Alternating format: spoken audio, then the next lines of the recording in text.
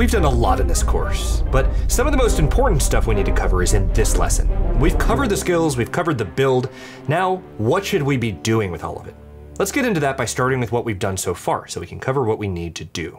We've built out an entire homepage that's tailored to respond to our user story. As a business owner or hiring manager, I want to explore and validate the quality of this portfolio so I can hire this entirely fictional person as a UX designer. Then we used the CMS to organize projects that help Megan's potential clients or employers validate her work by building out collection pages, unique pages with designs that reference all that data. Those data. We built a contact page, which people can click over to from any page. We did our SEO and open graph settings to optimize for search. We redesigned our entire site, which is now a light version. We created 2D and 3D interactions with all sorts of animations built on triggers like scrolling. We created a custom 404 page for when a page isn't found.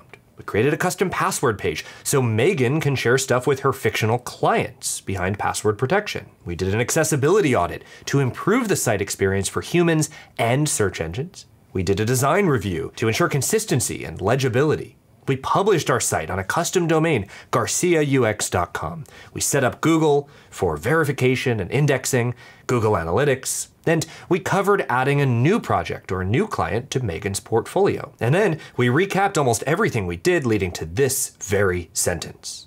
What did we learn? Follow the design. Okay, no, that's not what I mean. Okay, what do you mean? So do you know what happens when I'm not here when you are filming? What happens when you film? You confuse the word my.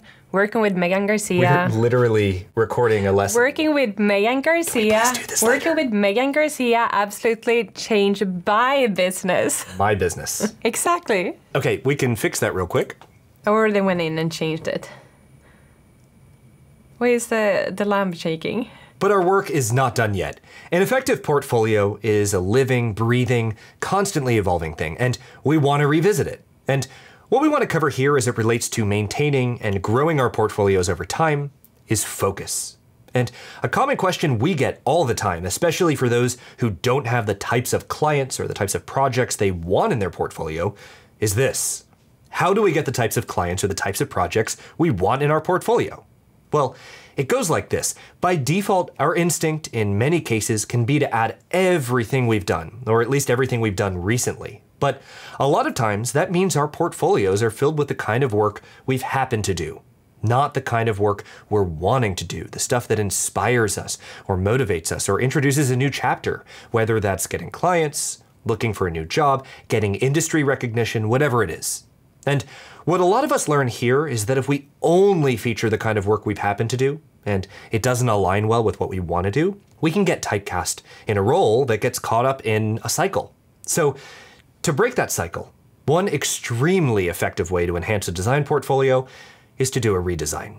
Redesign or update or improve a design in a way that your work on that inspires you. Want to redesign apple.com? Great, you have the skills, you have the tools, and you have the ability to make it happen. App redesign, interface redesign. In our portfolio, we want to highlight where we're going. Write the next chapter, make the next move, focus on what's important to you. And we're here to support you each and every step of the way. And for those getting into freelance and agency work, or if you're looking to significantly grow your business in those areas, we created the Freelancer's Journey. And this is and always will be free on Webflow University. And it covers everything from getting clients, including pricing your work, client proposals, so much of what we've learned over the years of growing our businesses. And it goes all the way through the journey of this kind of work. An entire unit on content strategy, another on the principles of design, and going through the entire site build and launch for a completely different, entirely fictional client from the perspective of a freelancer. So check that out on Webflow University if you haven't already. But that's the big idea.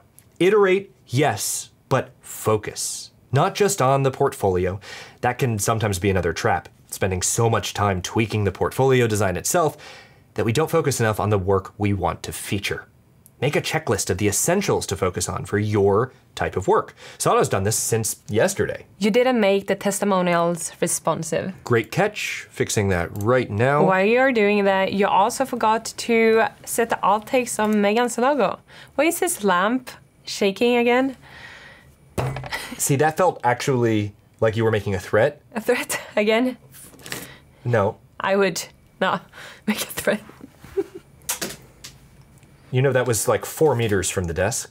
Oh, I thought you did feet. Meters in Swedish. How does 20 look? 19, 18? 20 looks great. 20. The contract. What's wrong with your contract?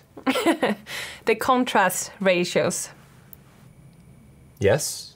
They're a lot better.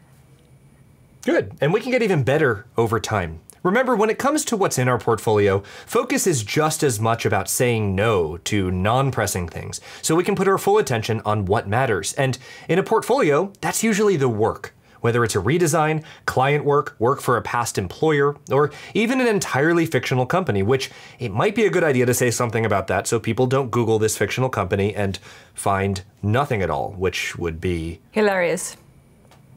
No, just kidding. Actually, it would be hilarious. But our goal in this work, fictional or not, of course, is to convey trust and authority, two major components of client and employer decision-making that, by the way, are just as critical for search engines.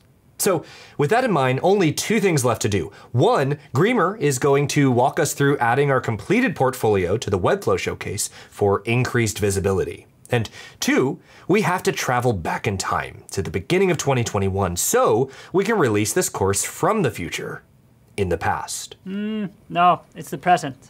Yeah, just gotta think about it.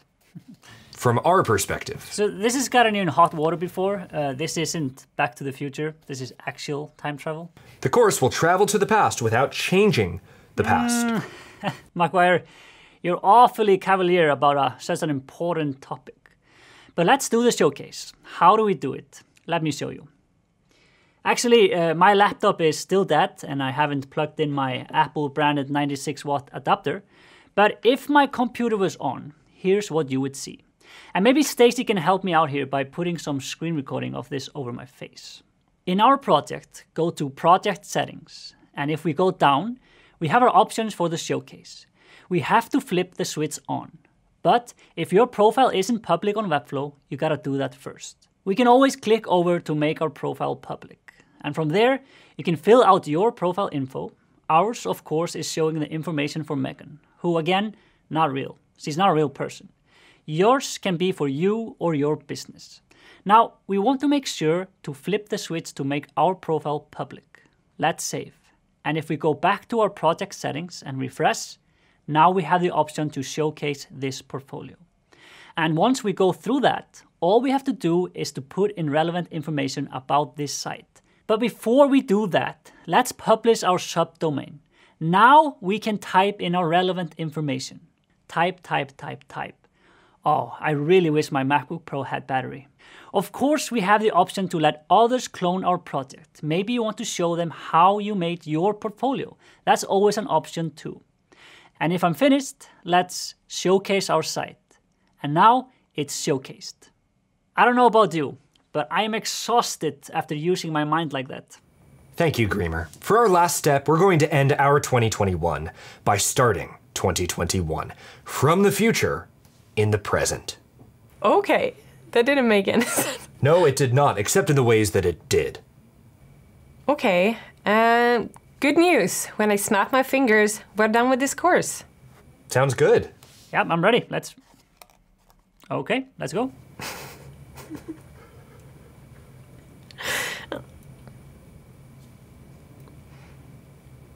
Are you ever going to...